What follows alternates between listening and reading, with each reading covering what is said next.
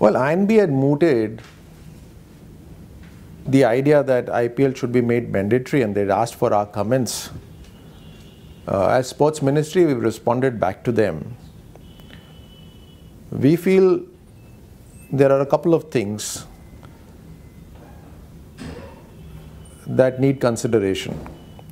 Number one is,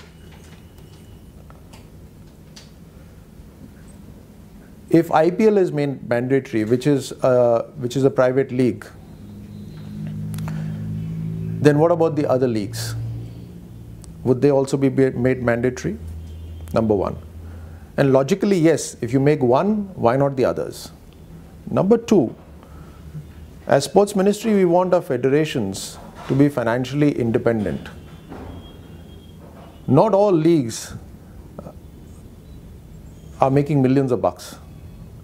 And so therefore, we are happy that some of the sports federations are able to get something for themselves out of the league, and therefore, if we were to make it mandatory, would we not be shaving off their profits, which truly goes to make a federation independent?